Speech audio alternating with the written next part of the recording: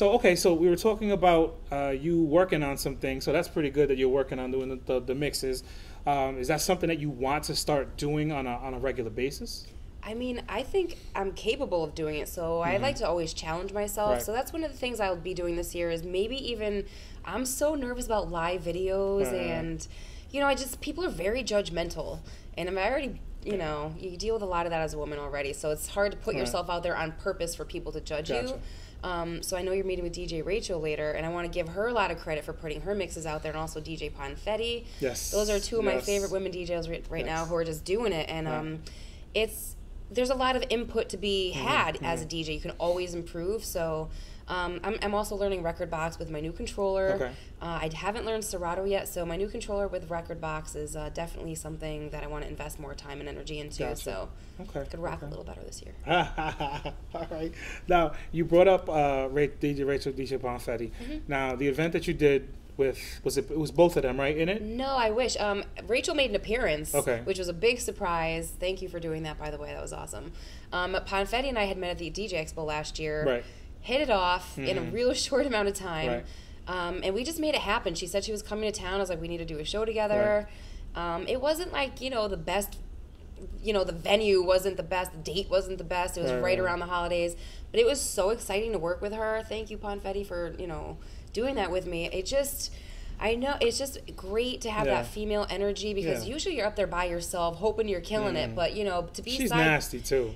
I loved every second of being side by side with her. I saw her at the expo also. Yeah, she's incredible. Just nasty. Yeah. She's just truly nasty. But she's so humble and she's just so straightforward and real that you can't help but love her once you. Now I have a question about her real quick. Because I went to the Entertainer of the Year event at the Wednesday at the DJ Expo, and she was very to herself, very quiet.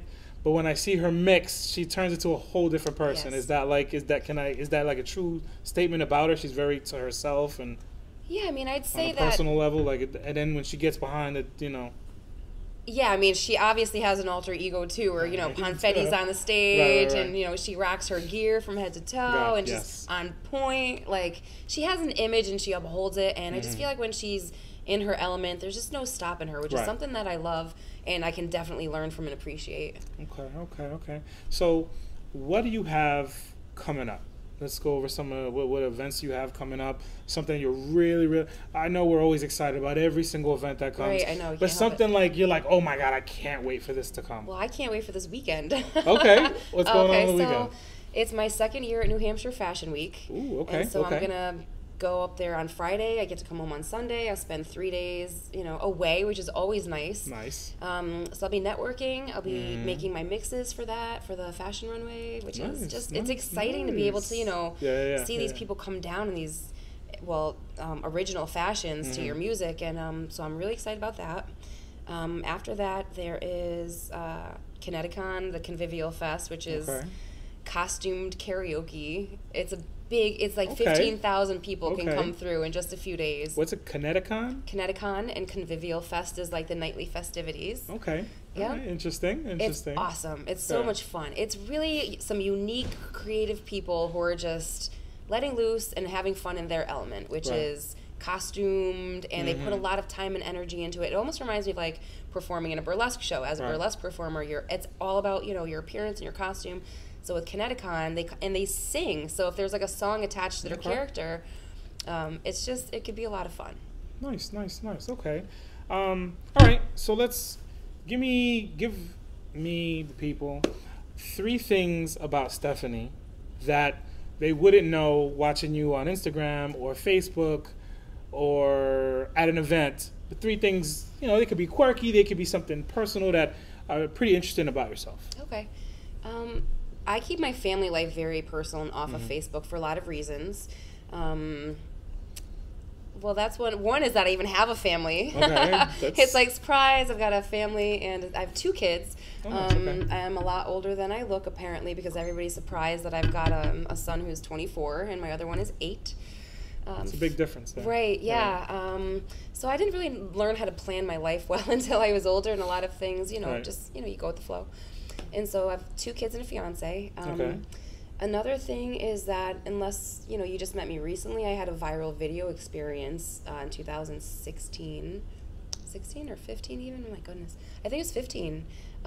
Which if you just Google Stephanie Rifkin and bears, you'll find out a lot about me, Stephanie actually. Rifkin and bears? Yeah, well, the funniest thing is Michelle Obama apparently officiated a wedding for somebody named Stephanie Rifkin. Okay. So that took top priority over the bears. Thank God. Nice. So you used to Google my name and just bears would pop up everywhere. And a third thing. I mean, I've told some people recently, but I really have always aspired to have my own book.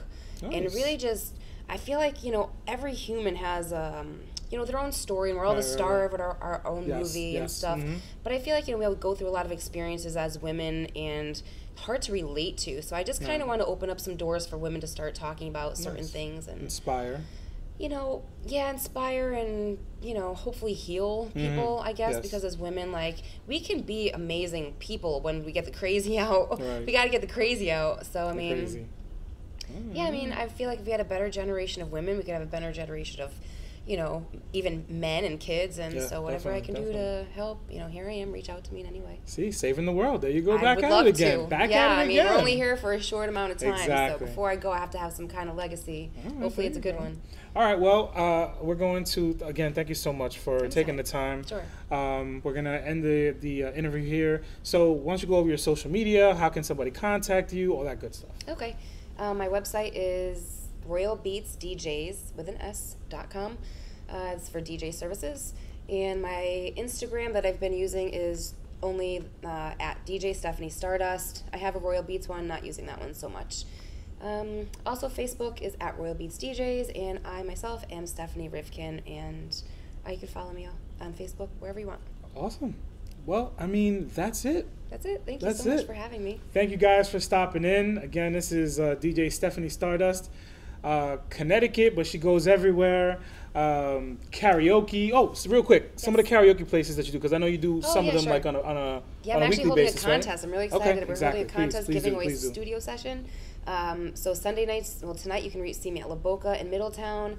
On Wednesdays, you can see me at Shays in Manchester. And on Thursdays, you can reach me or see me at Maryland's Pub in Bristol. And that's where we'll be holding a contest to win the studio session. And there you go. So she's on social media. She's getting ready to drop some mixes. She's going to take over the world. She's going to save it, and she's going to take over the world. God willing. Yes. Thank you. Thank you. Thank you. Have a good day, guys, and we'll talk to you soon.